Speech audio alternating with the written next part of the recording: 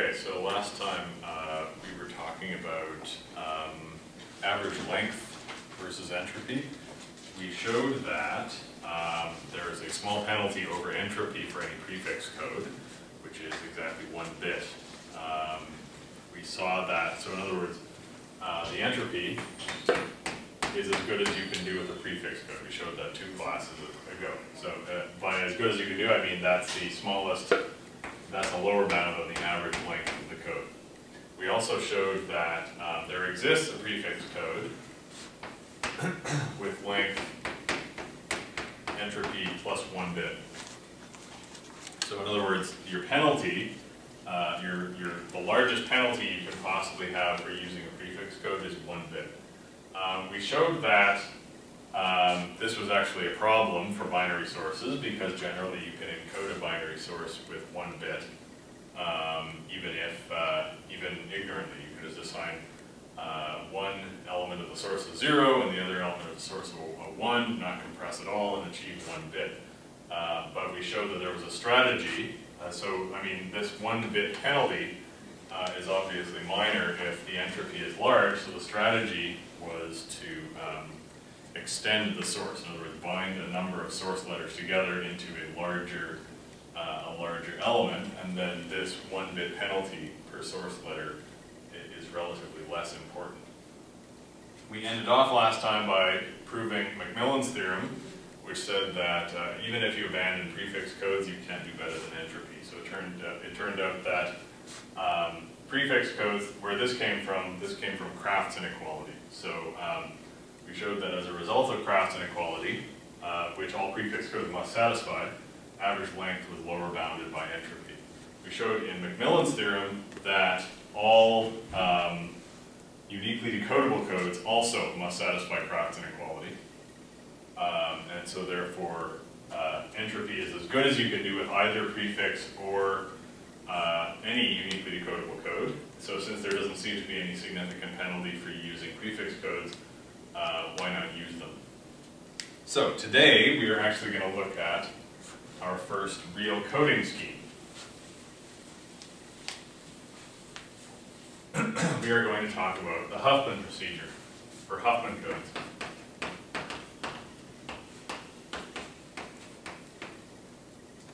So, a Huffman code is the optimal prefix code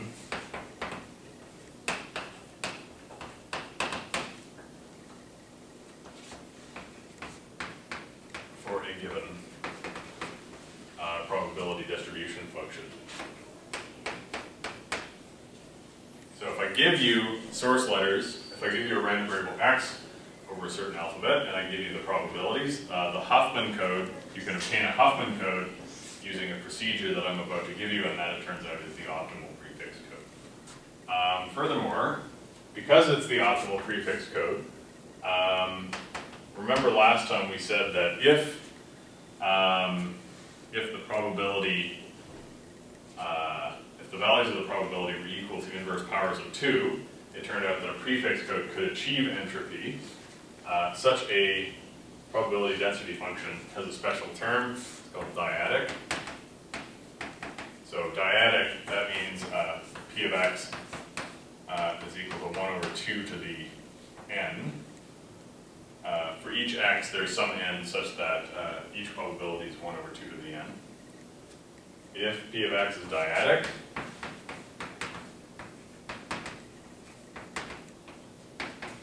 then the associated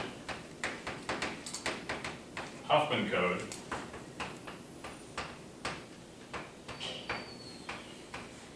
achieves entropy.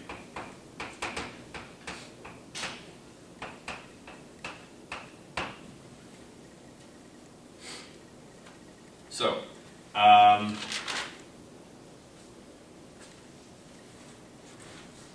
how do we find a Huffman code? The procedure is actually quite simple, and the best way to illustrate it is probably by example.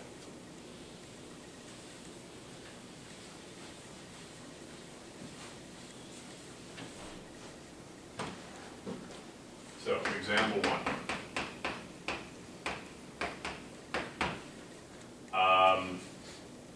I used the following source last time.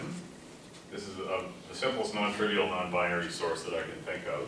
So let's say x, the random variable, takes values in A, B, C.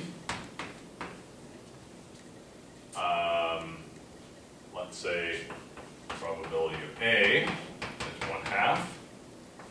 Probability B equals probability C equals 1/4. So this is a dyadic distribution. It's dyadic because the probability of A is 1/2 to the 1, and the probability of B and C are both 1/2 to the 2. So all the probabilities are inverse powers of 2.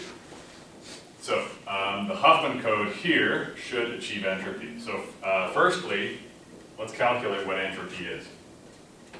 H of x is equal to 1/2 log 2 of 1/1/2 plus 1/4 log 2 1/1/4 plus 1/4 log 2 1/1/4. Log, this is log 2, what's log 2? 1. So this is 1/2 plus, what's log 4? 2. So that's 2/4, which is 1/2. And that's the same. So the total here is 3/4. Excuse me, 3/2.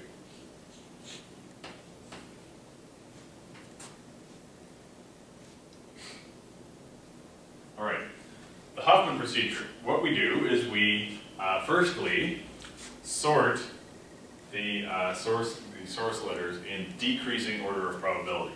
Conveniently, they're already sorted in that order. So probability of A is 1/2. That's the highest probability. And probability B, probability C, both have lower probability. So let's write those down here. So A, B, C. Decreasing order probability. Let me also write down their probabilities beside them.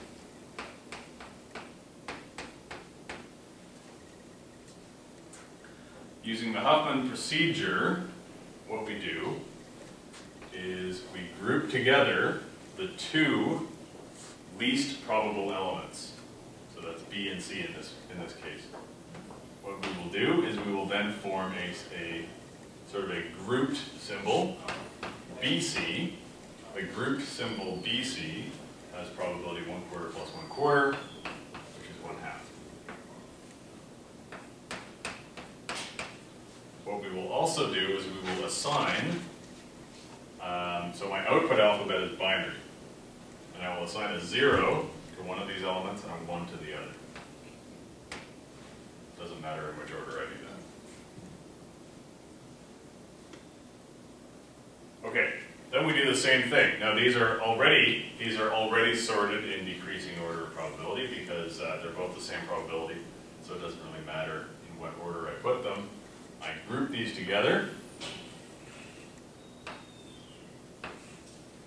I end up with the grouped source letter ABC with probability 1.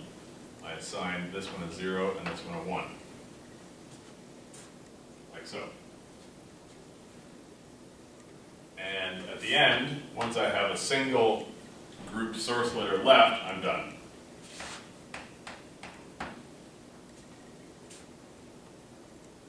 To get my Huffman code, what I do is I trace back from here. I trace back to each source letter, and I pick up the binary digits on each leaf as I do so. So to get A's source code, I start here, and I traverse to there. And I pick up a 0 along the way. So A, the code word for A is 0. For B, starting here, I go through BC. So B is here, so I pick up a 1. And then I end up here, and I pick up a 0. And C, what's the code word for C?